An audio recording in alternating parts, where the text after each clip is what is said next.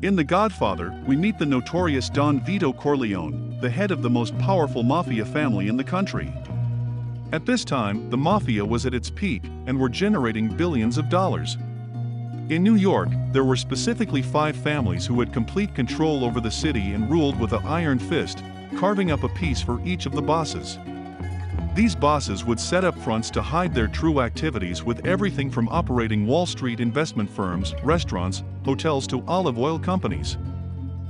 The 5 families in the film were the Corleone family headed by Vito Corleone, the Barzini family headed by Emilio Barzini, the Cuneo Crime family founded by Carmine Cuneo, the Stracci family headed by Anthony Stracci, and lastly the Tattaglia family headed by Philip Tattaglia. The 5 families all have a fascinating backstory, amazingly crafted by Mario Puzo, in which he based on the real 5 crime families of New York. Even though we don't see them except in the meeting scene, they all have an intriguing and rich backstory that you will definitely want to know about. So in this video, we will uncover the fascinating backstories and hidden details about the immensely powerful 5 families of New York. You were around the old-timers who dreamed of how the family should be organized, based on the old Roman legions and call them regimes, the capitals and the soldiers. And it worked. The Commission was established to be the ruling body of the Mafia in the United States. It was to be used as an effective way to negotiate and coordinate different aspects of the criminal underworld. It was where the heads of the criminal organizations throughout the country would meet to settle their differences in order to avoid any unnecessary hostilities.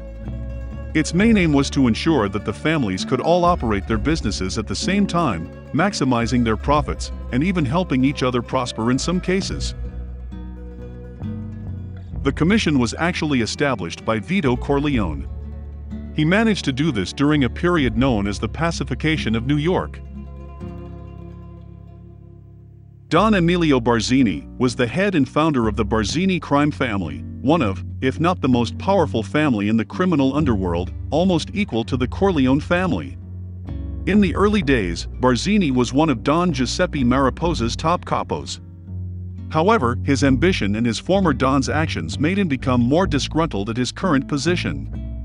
After Mariposa went to war with Vito Corleone, Barzini was sent to assassinate Vito at a parade. However, Vito was extremely lucky and managed to survive that attack. But Vito's retaliation was so swift and lethal, Barzini knew if he was to remain in power, or better yet take over, he would need to align himself away from his former powerful Don and accept the new shift of power. In addition to the fact Mariposa killed his close friend, Barzini betrayed Mariposa and took over the organization and renamed it as the Barzini crime family. Barzini was definitely one of the most cunning and intelligent bosses, second to only Vito. His progressive attitude towards business and lack of belief in what he considers as outdated ideals of loyalty, discipline, chivalry, or even honor, all made him focus on one thing: his profits. Which is why it frustrates him that some of the other Dons still believe in these principles and hold on to their traditions, which in his eyes, restrict them from maximizing their potential profits and therefore power. Barzini was a very eloquent and charismatic man who carried himself as a very courteous and gentleman-like figure.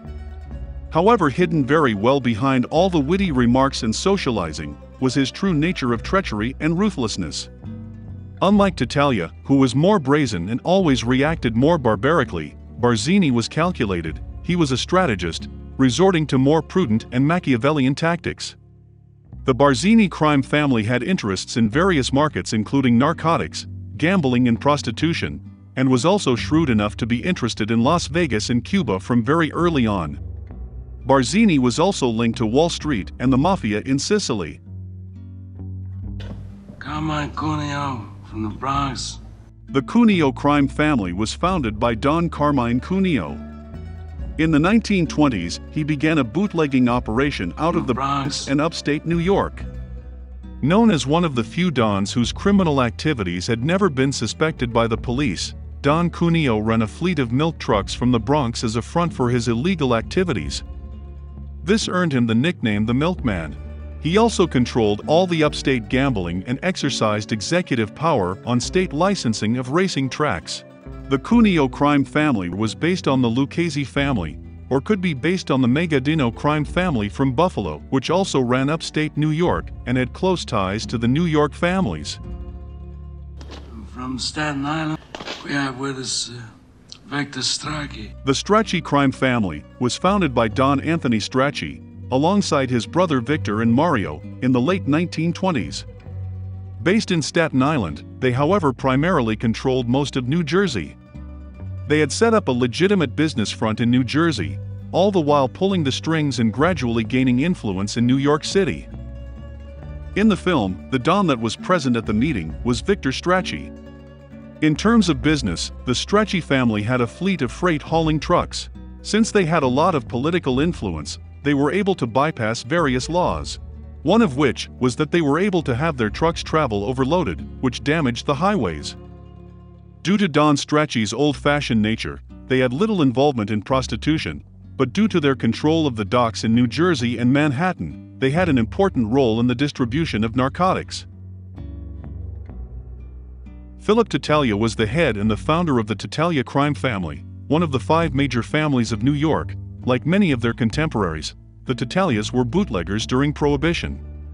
But with the repeal of Prohibition, their main business became prostitution, earning Don Tattaglia a reputation as a pimp and causing the family to be held in low regard.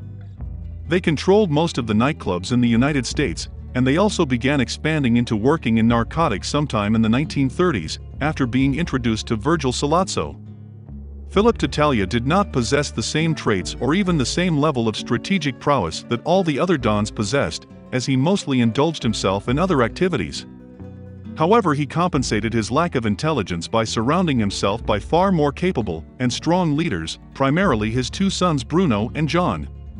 Although early somewhat liked and respected, but as his power grew, his greed and unpleasant traits became unbearable by the other Dons.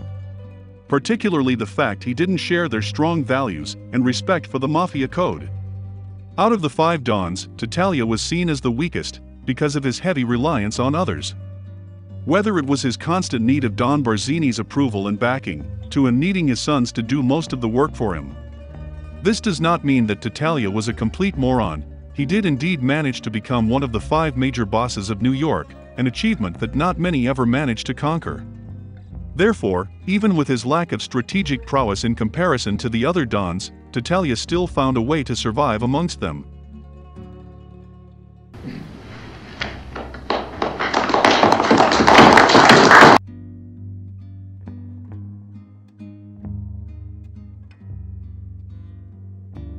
Anthony Molinari was the Don of the San Francisco crime family and a longtime ally of the Corleone family. One of the youngest Dons on the commission, Molinari was closely affiliated with neighboring Don Frank Falcone from Los Angeles. He operated off the waterfronts of San Francisco. Molinari was a friend and ally of Vito Corleone and was one of his guests at the wedding of his daughter Connie. Anthony Molinari was one of the very few Dons that, during the 5 families' war, actually had supported the Corleone family. It was under his protection that Don Corleone's son Fredo was sent to the West Coast, helping him learn the casino business. This move was taken on by Mo Green, who enjoyed the extra financing it gave him. Molinari had long been a good friend to Don Corleone since the formation of the commission. That's an infamia. Giuseppe Zallucci was the head of Detroit's Zallucci family. The Zallucci crime family is a criminal organization in Detroit that was formed by Joseph Zallucci in the 1930s. They had a reputation for being one of the most peaceful families on the commission, and their Don was widely liked by all members of the organization, including Vito Corleone, who was a long-term ally. The Zallucci family owned one of the horse racing tracks in Detroit and pretty much owned many other gambling businesses. In the 1940s, when drug trafficking was becoming more widespread across the United States, Don Joe initially refused to yield, but eventually realized the least he could do was to ensure moderation and reach some sort of agreement. I want to control it as a business, to keep it respectable.